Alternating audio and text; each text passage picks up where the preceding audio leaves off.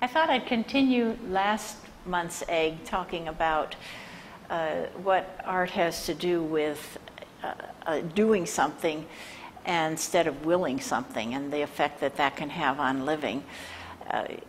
Einstein said that you can never will anything, and I know that we can understand that if we just pick up the newspaper and see that even someone as powerful as the President of the United States, with all the money and military force he has at his disposal, can't will anything. So I don't suppose that any of us can really in our daily lives. And maybe we don't really want to. It might be a good idea to take another approach, and I think art probably can help us do that. The New York Times had an article this last Sunday about a real estate man in the business section, and this is only interesting to me because this man, he just brokered a big deal for the Museum of Modern Art in New York, and he's trained as an artist and went to school at the Rhode Island School of Design and practiced artist in New York for 4 or 5 years before he became a broker accidentally. And he has this nice quote in here where he says that the creation of a real estate deal is a similar process to creating artwork.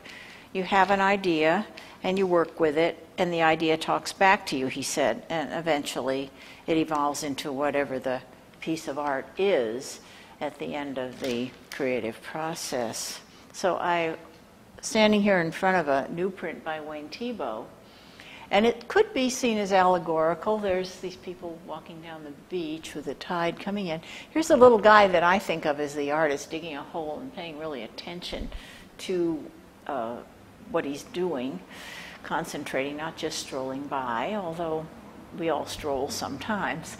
But we also have some nice video of Thiebaud working on this print where he's focusing on it. He's paying attention to it and what is with it and how to develop it and its properties, which is really the lesson that I'm trying to point out here. The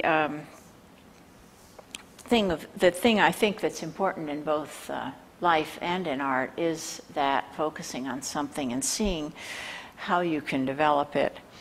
The real estate man, is still painting, and of course he doesn't think he's ever going to make more money painting than he is in real estate, but he says that he's painting to learn how to do everything else.